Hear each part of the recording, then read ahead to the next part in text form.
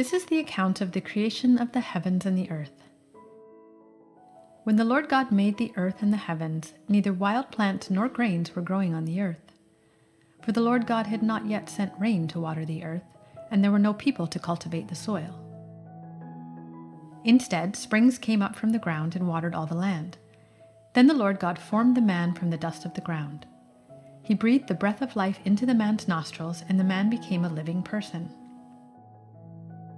Then the Lord God said, "It is not good for the man to be alone. I will make a helper who is just right for him." So the Lord God formed from the ground all the wild animals and all the birds of the sky. He brought them to the man to see what he would call them, and the man chose a name for each one. He gave names to all the livestock, all the birds of the sky, and all the wild animals. But still there was no helper just right for him. So the Lord God caused the man to fall into a deep sleep. While the man slept, the Lord God took out one of the man's ribs and closed up the opening.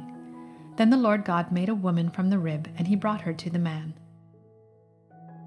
"At last," the man exclaimed, "this one is bone from my bone and flesh from my flesh. She will be called woman because she was taken from man." This explains why a man leaves his father and mother and is joined to his wife, and the two are united into one. Now the man and his wife were both naked, but they felt no shame.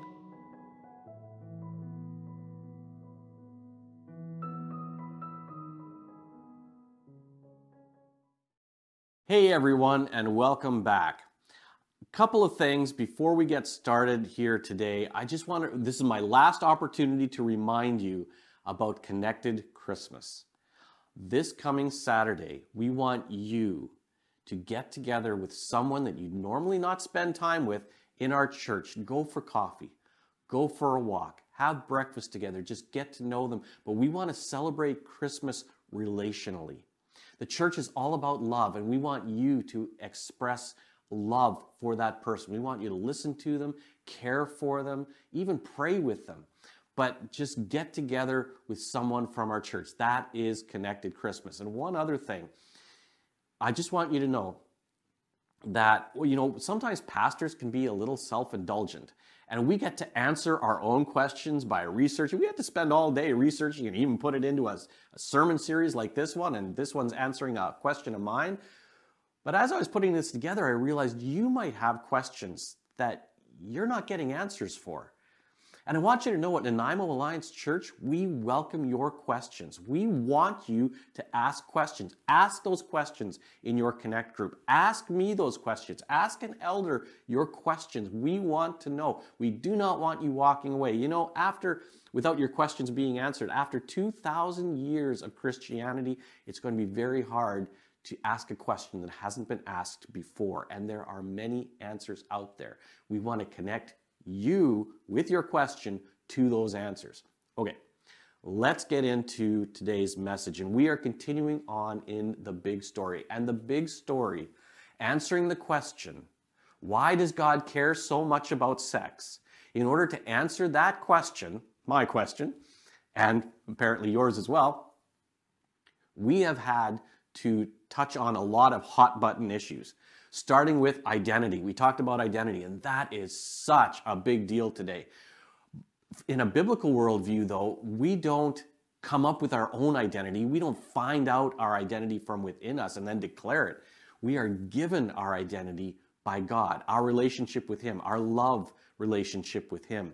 And then we talked about the image of God and how when God created all human beings, He made them equal. Didn't matter what your race, what your sex is, even what your religion is, you are equally valuable in the eyes of God because you have been made in His image.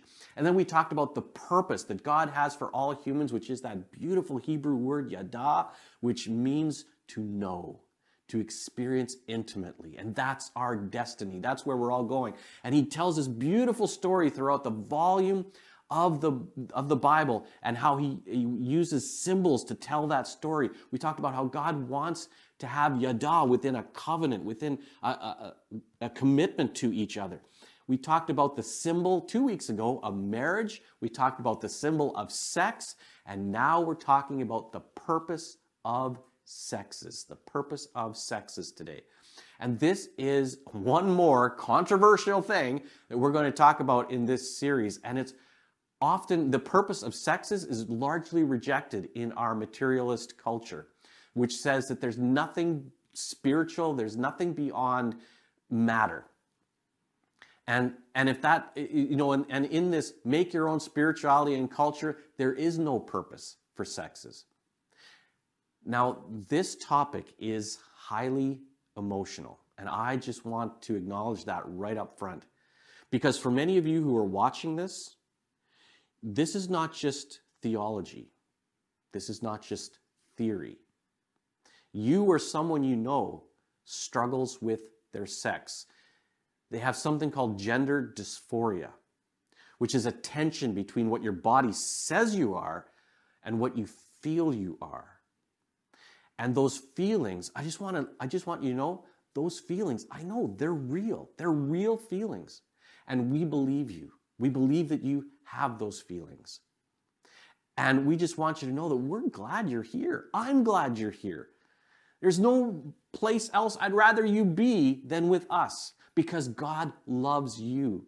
And you have every bit as much worth and value to God as I do, or to anyone else in the church does. And I want to be especially sensitive in this because among the population, the average for attempting suicide is 1.6%. 1.6% of the population will attempt suicide, but among the transgender community, that number leaps up to 41%. 41%. And for that reason alone, I want to approach this topic with great respect and gentleness and remind you that you are precious to God and you are precious to us. Now let's move into why the Bible says there are sexes. And before we do that, we have to define terms, because this is really confusing in our culture. Some people, you'll hear the word sex and you'll hear the word gender. And for some people, they use them interchangeably, like they mean the same thing. But for others, they do not mean the same thing. Sex is considered to be biological. You're born male or female, but gender is psychological. It is what is culturally constructed. It is the stereotypes that surround a particular sex. Now, I'm going to try to be consistent in how I use these terms. I'm going to try to just use sex to talk about biology and gender to talk about the culturally constructed aspects of that. But I'm not always going to get it right, and please forgive me. I am learning as we go here. Now, the idea of a purpose for sexes is highly debated, where your sex today is seen as flexible. Take, for example, singer Miley Cyrus, who said, "I don't relate to being boy or girl, and I don't have to have my partner relate to boy or girl." And for some of you, that might be shocking to hear, but that is very common, especially amongst young people today who see their sex as moldable and even irrelevant.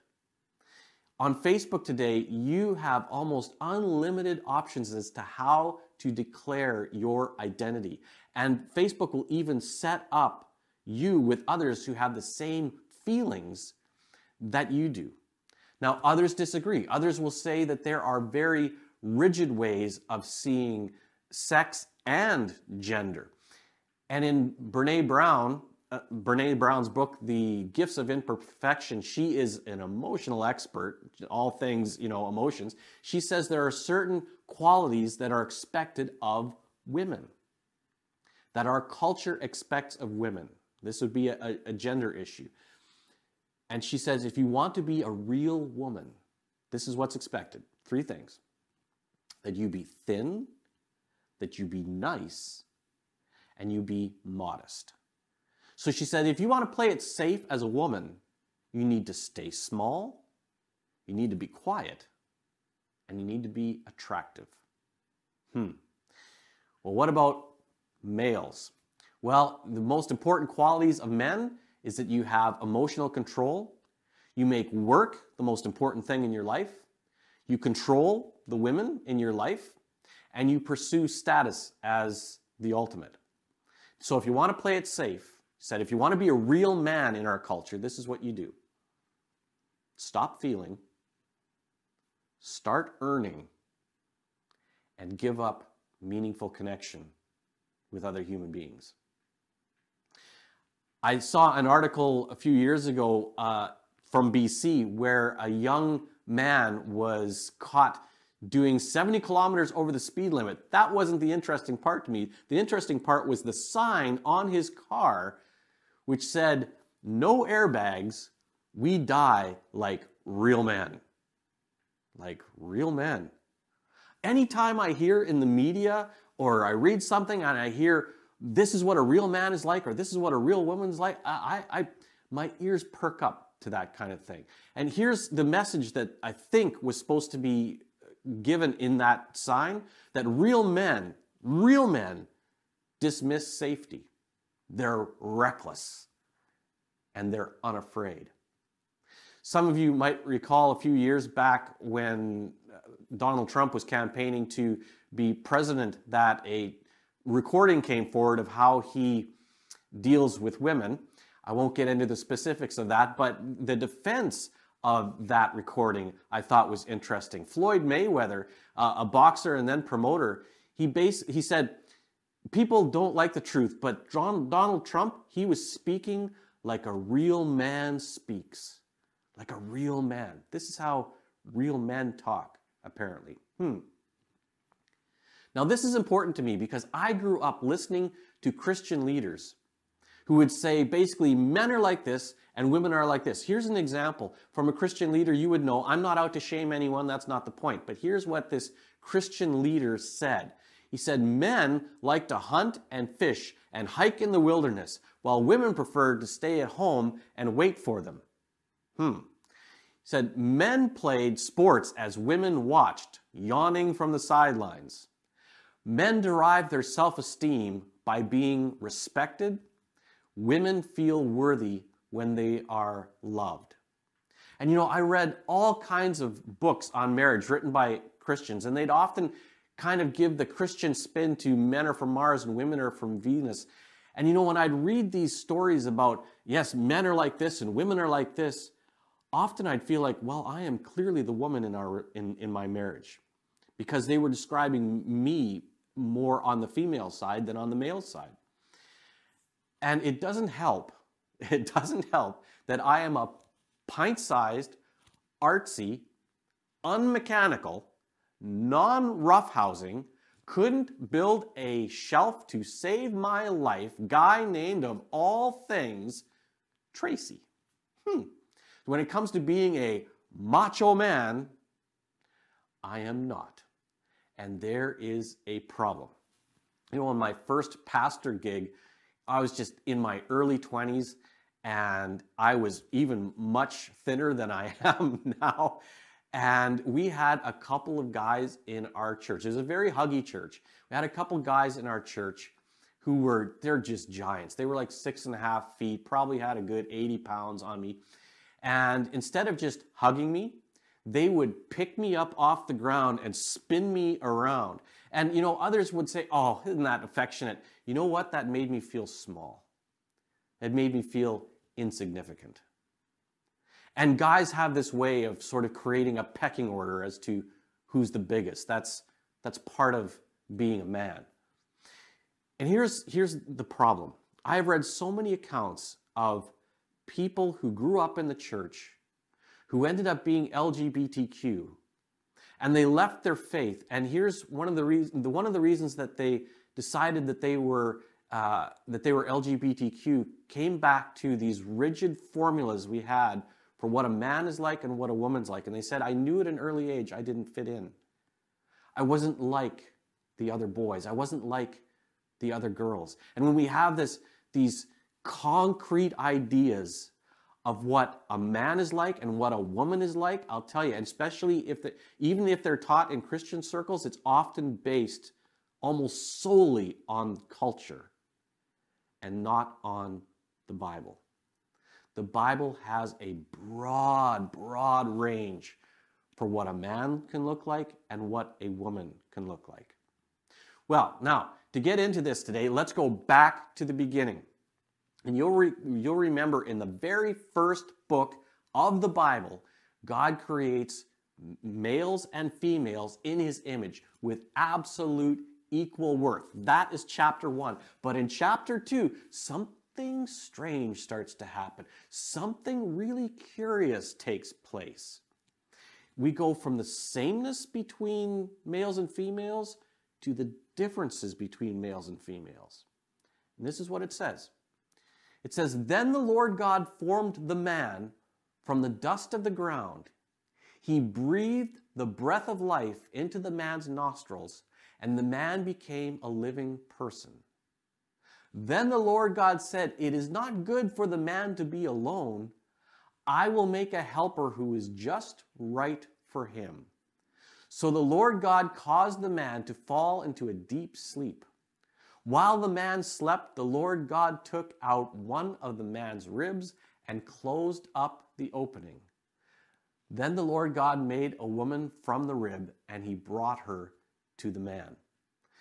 Now, there's great controversy today over how literally you need to read this. And for the purposes of this message, it's irrelevant.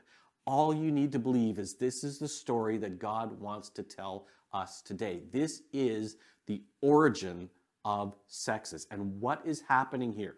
You will recall a couple weeks ago where we found this sixth sense moment where this great reveal happens that changes the way you read the entire story. In that case, that you saw the entire movie. It was in Ephesians 5, we find out that in marriage, males represent Christ, females represent the church.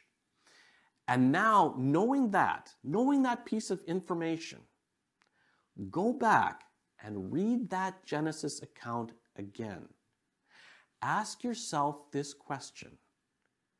Why was the man created separately from the woman? And why were they created in different ways? What's with this separate creation story where God goes from chapter 1, where it looks like he made them simultaneously, both equal in value before God, to this separate account of them being created? Well, here's the thing. Male and female is a mystery for the materialist, honestly. If there's nothing beyond matter, and all that we see around us is accounted for because of evolution, the fact that there are male and female is really a mystery. I mean, what would be the intermediary stages of this to take place? And if our whole purpose as human beings is strictly, as many evolutionary biologists would say, the purpose is to simply pass along our genes, then having male and female just makes it more difficult. But for the follower of Jesus, male and female are all part of design, all part of the telos, and they have meaning. Imagine, God could have made humans in many ways. He didn't have to make male and female. We are so inundated with male and female, it's hard to imagine that God didn't have to make us this way, but he didn't. He could have made us so we reproduce asexually. I mean, you want a kid? Well, twist your ear, rub your left arm below your elbow, hop on your right foot, and say, "I hate sleeping." And bingo, you're pregnant. You're going to have a kid. He could have made it that easy, but he didn't. The male who represents Christ, it says in that creation account that he was breathed into. And that word breath is the same word that's used of the Spirit of God, that the Spirit of God filled this Adam, right? That God breathed into him. Well, remember, Adam is a representative of Christ. And Christ was filled with the Spirit. Christ pre-existed the church. The order is important. Christ was there when the church showed up. Jesus came first. And then it says, it is not good for the man to be alone. And I think, oh man, this is where I think we have gone a little bit astray in the church. I think the way we have often read this, and the way I often read this, was See, Adam, poor guy, he was lonely. That's how we read the story. But that's a bit of a problem if you think about the symbolic nature of all of this. It was saying God was not enough. God was not enough. It's like Adam was being plugged in, even though he needed 220 volts, he was only being plugged into a 110 volt source, insufficient charge. Talk about awkward. Can you imagine the conversation between Adam and God when God's not enough? And Adam says, so dinner tonight, is just you coming? Okay. Pretty awkward, right? And that's the way we read the story. Poor Adam, he was lonely. What's going on here? I was following this apologetics website on their Facebook page, and someone, lots of snarky stuff comes up. This snarky meme came up and said, if Eve was an afterthought, why was Adam created with, and I edited this, but with the correct parts? See, God didn't create a Ken doll. God knew all along that Eve was coming. And he's telling a story here. He's telling a story chapter by chapter. Now here you have Adam, fully capable of love. And he wants to share this. Now, it wasn't Adam that said this is not good. It was not good. It wasn't Adam saying, hey, God, I'm lonely, man. Nowhere in the story does it say that. It's God who declares this is not good. This is not ideal. This is not ultimate. This is not reaching the potential. And he wanted Adam to be able to love others. And so he takes a piece of him. Think of the symbolism here. He takes a piece of Adam, and some translate this piece as rib or side, doesn't really matter. This piece he places into the female, like a starter kit almost. What is that? This is the image of God. If the man represents Christ and the female represents the church, this is, and basically all of humanity in that sense, this is God taking a piece of himself, his image, and placing it into these humans. That's what's taking place here. God is telling the story. And then it says, when he made the female, he says, God, brought her to the man. This is God's grace, where God arranged this beautiful relationship. He was playing matchmaker. God was literally walking Eve down the aisle towards her husband. You see, God is using this creation story to tell the big story about our origin, the purpose of our existence, our destiny. Have you ever seen that before? How God used these separate creation stories of male and female to tell the big story. And then, of course, that passage in Genesis 2 goes on to the wedding, which we're going to look at another time. But Adam didn't need Eve. It just wasn't good. It wasn't ideal. He had love to share. And so along came Eve, made from a piece of him.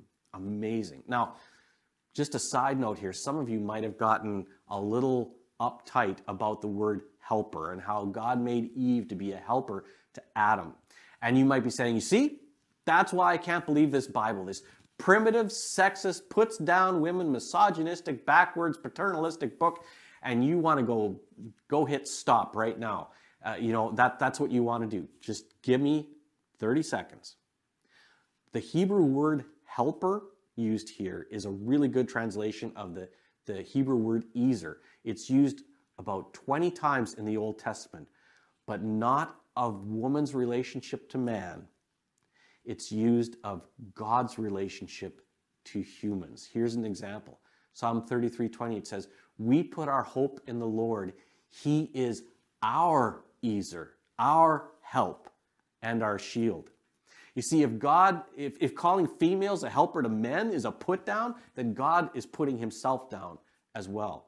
We humans derive so much status based on our work, based on our position. You know, where bosses are seen as more important than employees and get paid accordingly. Where heads of state are more important than citizens. Where the engineer is more important than the riveter. Where in the army, the general is more important than the private. Where Batman is more important than Alfred Pennyworth, his butler. That's the human economy.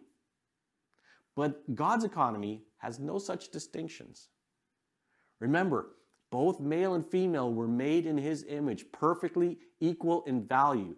Chapter 2 creates, for many who read it, palpitations and dry heaving. But turn to Ephesians once again, that great passage about marriage where the big reveal happens, where the husbands are said to represent Christ, and the husband, therefore, needs to lay down his life for his wife. Why? In Ephesians 5:26 we read, to make her holy and clean, washed by the cleansing of God's word. Tell me, who is helping who here? Who is serving who here? And then it says the wife represents the church and is told to submit. Why? Because as the church submits to Christ, as we all submit to Christ, so you wives should submit to your husbands in everything. You see, marriage, as we looked at this before, marriage is a play. And the audience for your play is everyone around you. You are a symbol if you are married. How well do you play your role? You see, ultimately, how you handle sex and marriage personally tells the story about what you truly, truly believe. So when the husband sacrifices for his wife, it's pointing to Jesus who sacrificed himself on the cross. When the wife submits to her husband, she is pointing people to Jesus who submitted to the Father in the garden. Jesus is the example for both husbands and wives in marriage, even though wives represent the church. Then it says, at the end of that passage, Paul goes back to what else? The original story, the purpose of the sexes. It says, as the scriptures say, a man, the male, leaves his father and mother and is joined to his wife legally, and the two are united into one. The two become one. That's amazing. Now you might say, that's amazing, but I'm single. Well, hey, I've got a message coming up because you play a unique role in the big story, and I can't wait to get to that. But let's start to wrap things up. We live in a culture that says male and female doesn't matter. It's meaningless. It's arbitrary. In fact, it might even be a mistake. And you know what? If this universe is purely matter, if the Bible is absolutely untrue, that there's nothing beyond this world, then they're probably right. Your sex is random. You just luck of the draw. I mean, X or Y beat all the others to the big egg finish line. Who cares? But for the follower of Jesus, your sex is not accidental. Rather, it's assigned to you. It's part of your calling, part of your ministry, part of your declaration to the world of the purpose of being human and God's intent for all humanity. Isn't it amazing that on this earth, it's pretty close to half of births are female and half of births are male? Now, if nature was just in charge, whatever nature is, and it was only interested in us passing along our genes, we'd probably see far more females being born because you need more females to pass along genes than males. For followers of Jesus who have that worldview, your sex is as much a part of your calling, get this, as when you were born, as where you were born, and to whom you were born. It's part of the story God wants to tell through you. Males represent the person of Christ, females the indelible value of the church. Your sex tells a story that predates us all. Your sex is part of the story of where we came from, who we are, why we're here, and where we are ultimately going. You see, God didn't have to create male and female. He chose to because he wanted to tell a story even in that design, even in that purpose. With every male and female, he's trying to direct our attention back to Him, back to our design and what our destiny is ultimately meant to be. Know this, your sex was by design to be worn with honor, to be lived out with purpose, to tell the grandest of all stories, the big story. And we are going to pick it up right from there and move into something that is so beautiful, this concept of oneness, which is crucial to the big story. Don't miss next week's message. It's going to pick up right from this point. Let's close in prayer. Lord, we first of all want to pray for all the people who are watching this, who struggle with gender dysphoria, who struggle with real feelings that can bring a lot of pain. Lord, may they feel your love. May they feel deeply valued by you today. Help us as a church to welcome them, to care for them, to pray with them, to serve them. May the fact that there is male and female remind us of the big story, your desire to marry us. And may it give us hope that we are part of something grander, more beautiful than we realize. The story to which all other stories point. Thank you, Lord. Thank you for the beauty of your design. We give you all the praise. In Jesus' name.